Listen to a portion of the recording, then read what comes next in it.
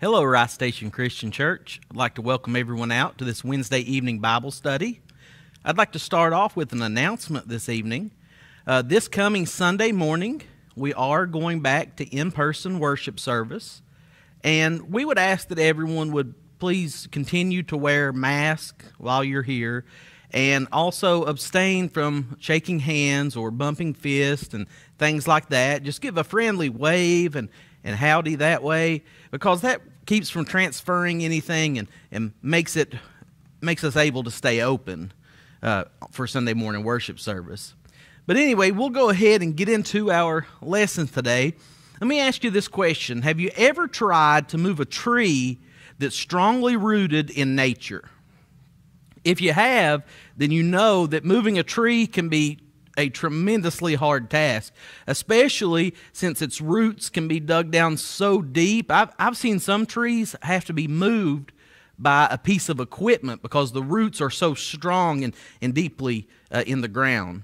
Well, in our lesson today, we're going to look at some things that can help that we need to avoid to help us be strong, virtuous people of God that we need to be. So the title of our lesson today is Live Virtuously. It's lesson 2 in our lesson book called Living a Life That Matters. Now, the word virtuously could be defined as having a high moral standard. And let's read in the Word of God about us being the virtuous people of God that we should be. So turn with me in your Bibles or on your Bible apps to Psalm chapter 1. Psalm chapter 1, and we're going to read this entire psalm. Psalm 1, verses 1 through 6 says this: Blessed is the man who does not walk in the counsel of the wicked, or stand in the way of sinners, or sit in the seat of mockers. But his delight is in the law of the Lord, and on his law he meditates day and night. He is like a tree planted by streams of water, which yields its fruit in season, and whose leaves does not wither. Whatever he does prospers. Not so the wicked. They are like chaff that the wind blows away. Therefore the wicked will not stand in the judgment, nor sinners in the assembly of the righteous. For the Lord watches over the way of the righteous, but the way of the wicked will perish.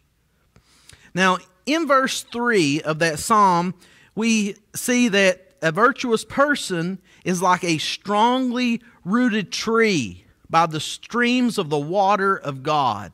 The tree doesn't fall down when the storm comes. The tree remains standing through it all, bearing much fruit.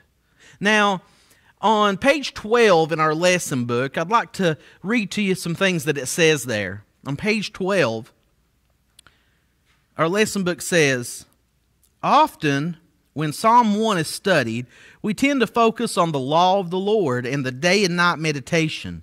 Most Christians understand that is vital to study the Word of God.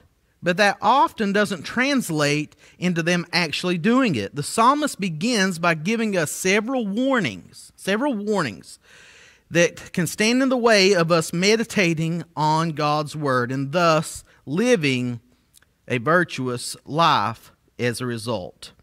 So let's look at some things that we need to avoid that can help us be the strong, virtuous people of God that we need to be. Well, the first thing that we see is this. We need to be careful where we walk.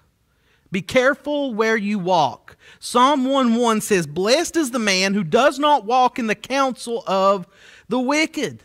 You know, that's a message that's repeated all throughout the Scriptures. Take, for instance, turn with me to 1 Corinthians chapter 15. 1 Corinthians 15, and that's the great resurrection chapter as we should know it by. It talks a lot about the resurrection of the dead, but in 1 Corinthians 15 and verse 33 it says this: Bad company corrupts good character. It says, do not be misled, bad company corrupts good character. Now if we look over from there over to Proverbs chapter 13, we can see the same type thing repeated in the Old Testament. In Proverbs 13 and verse 20, there the Scriptures say, He who walks with the wise grows wiser, but a companion of fools suffers harm. Now let me be clear about what I'm trying to say here. Jesus did spend time with people who lived wicked lives. He spent time with tax collectors and sinners. And he did so that he could reach them, so that they would know that they need to come to the Lord. And the only way that we will reach people is if we go around wicked people, we go around sinful people, and we go around lost people. That's the only way we can reach them for Jesus Christ. But that doesn't mean that we should keep them as our constant company, because bad company can corrupt good character. You see, if we do keep them as our constant company, then soon we'll start to see the counsel of the wicked penetrating our hearts and penetrating our minds. Or in other words, if we stay around wicked people all the time and we constantly have the garbage that they speak coming into our minds, then they will influence us more for the world than what we influence them for Jesus Christ.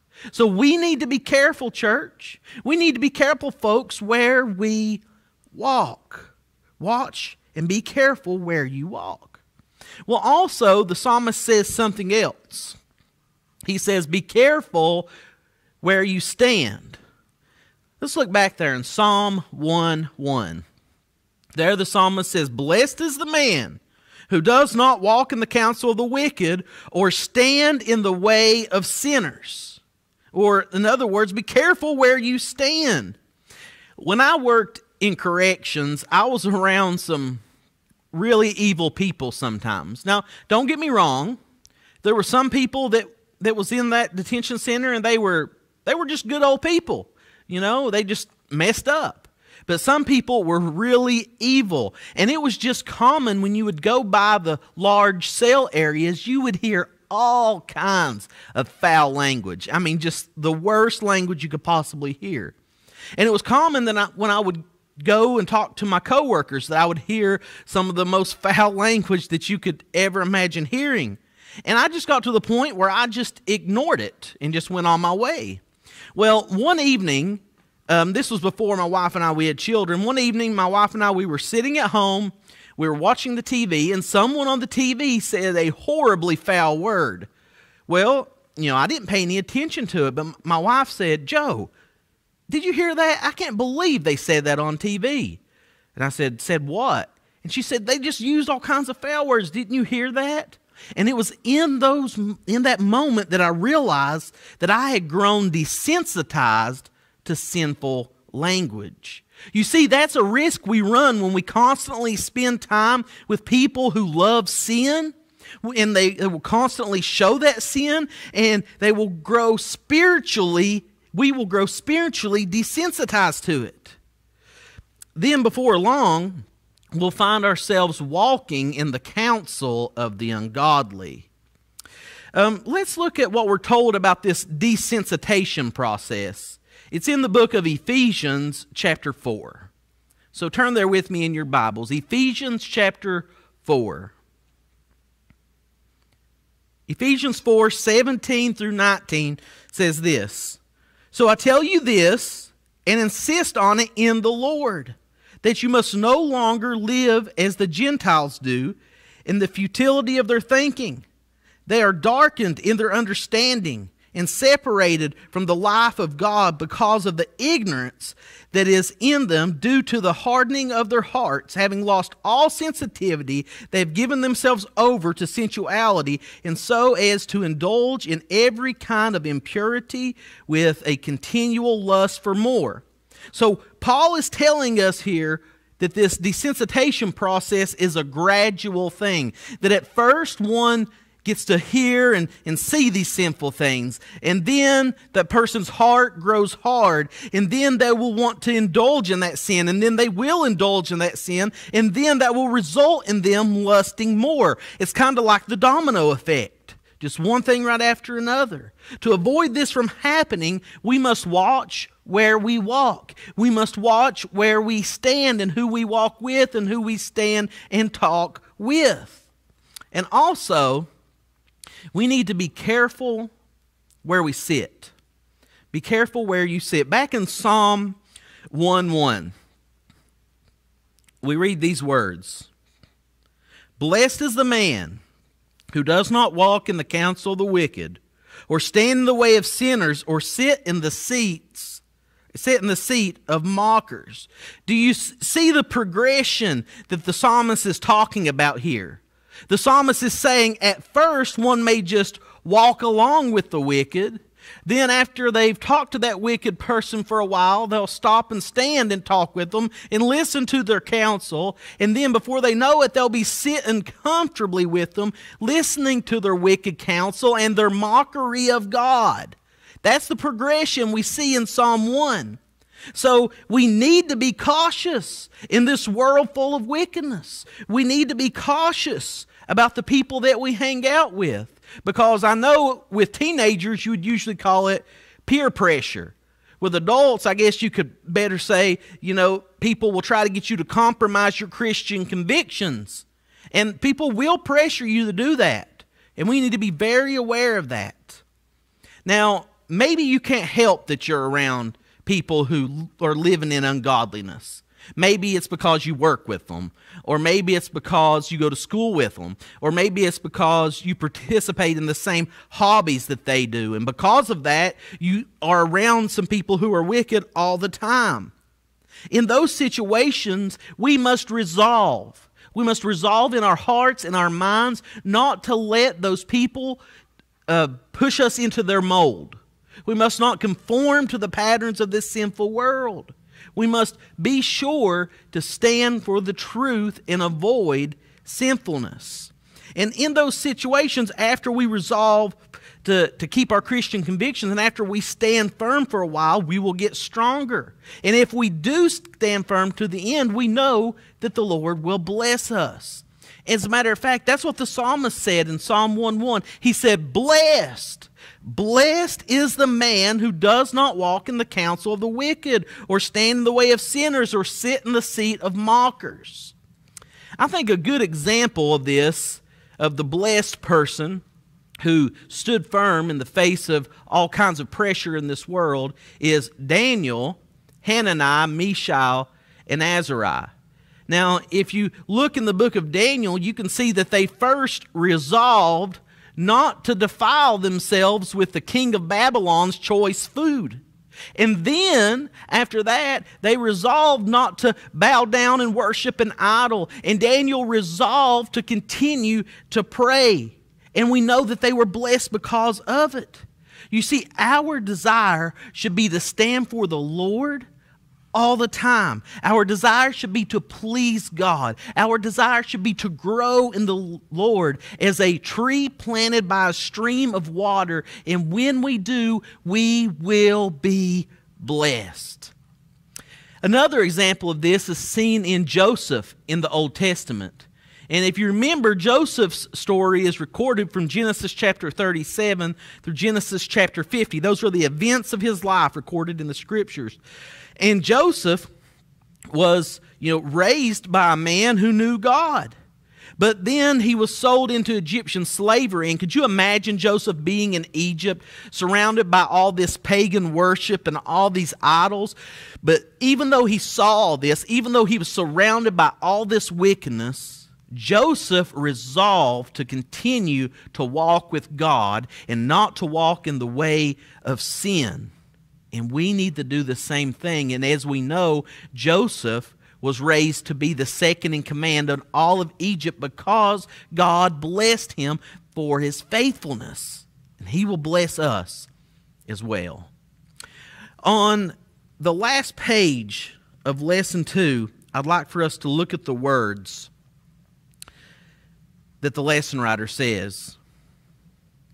He says, Blessedness comes when we avoid the counsel of the wicked and meditate on the word of God.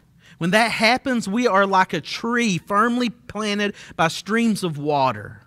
Yet too many Christians plant themselves in a dry land where there is no water. Maybe you have been in the desert.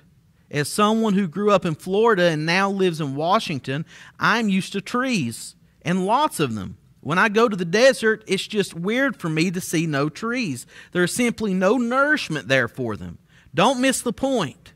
Christians choose where to plant themselves. If you plant yourself in a spiritual desert, you will be like chaff which the wind drives away. Yet if you choose to plant yourself by the streams of the living water, we will yield our fruit in its season, and our leaves will not wither, and whatever we do will prosper, as Psalm 1:3 says. When we choose to live the virtuous life, only then can we truly live the life that matters and the life that makes a difference. So I want to encourage us this week, apply the words of Psalm 1 to our lives. Meditate on the Word of God so that it will help you grow. Get that nourishment, that spiritual nourishment that you need. Avoid walking down the wrong paths. Stay on that narrow way that leads to eternal life. And know that Jesus Christ is that narrow way. Jesus tells us that I am the way, the truth, and the life. No one comes to the Father but through and by me. Now, to live this type of virtuous life that God wants us to live, we first have to obey Jesus Christ. Jesus Christ, the one who left heaven to come to the earth, to show us the way. Then He went to the cross and paid our sin debt, was buried, and rose also that we could be forgiven of our sins and have heaven ahead and be in a relationship with the Heavenly Father. Jesus went through all that, and all He asked from us is that we obey Him. Jesus says, if you love me, you will obey what I command. If we love Him, we will do what His Word says. And His Word tells us that we must hear the Word of God. We must believe the Word of God. We must repent of our sins. We must confess Christ. We must be baptized into Christ. And then we must live faithfully to the end. So if you need to make a decision to obey and serve and live for the Lord, then I want to encourage you. Please give me a call. My number is 606-205-0549. May we take this message and carry it with us and live the virtuous life. Will you pray with me? Heavenly Father, Almighty God, we come before you, Lord, and we praise and worship and exalt your holy name. Father, I pray for all those that are grieving. I pray for all those, Father, that are in the hospitals and nursing homes suffering with this coronavirus, Lord, and I pray for the healing of this land. I pray that you touch your hand upon this land as the great physician and drive away this horrible illness. Father God, I most of all pray for the sin sick, that they come to you before it's eternally too late. Lost souls need to come to you so bad, and I hope they realize that they need you more than they need air. Father God, we do thank you for Jesus and the cross and the empty tomb and all that you went through to save us and all that you gave.